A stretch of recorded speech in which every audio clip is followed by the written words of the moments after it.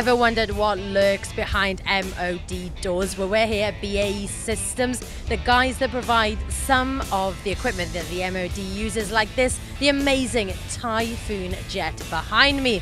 We've been here all day looking at some amazing military top secret tech, and we thought we'd give you a sneak peek. Makers of all things military, BAE Systems has created the ultimate simulator for Lockheed Martin's F35 Lightning II, the next-gen stealth fighter that will be the RAF's main weapon within the next decade, and we at T3 will let into the defence inner circle for a closer look. The simulator uses 6 projectors to produce a panoramic 180-degree screen, helping pilots perfect such essentials as landing on a carrier deck in a storm, dogfighting and nailing the ultimate loop.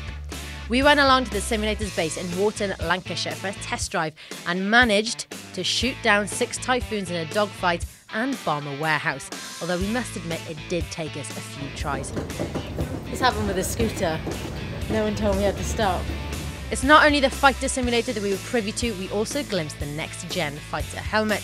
This revolutionary helmet-mounted display system, for those in the know, HDMS, overlays flight and combat info onto the pilot's view. The plane is festooned with sensors that track the movement of enemy planes, transmitting positional info into the helmet. As a result, the pilot can lock on weapons just by looking at an enemy plane. The helmet gives a pilot a 21-to-1 shot advantage over those who don't have an HMDS. And despite all that tech, it only weighs 100 grams more than the standard helmet at 1.9 kilograms. Pretty impressive. For all the latest tech news, reviews and features, keep it locked at T3.com.